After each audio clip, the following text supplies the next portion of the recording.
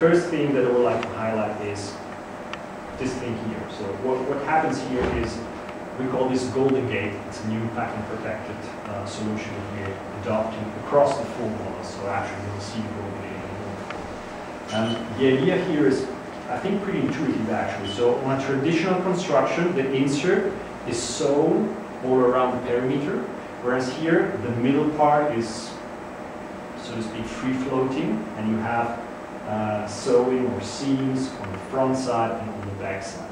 What's the idea behind this?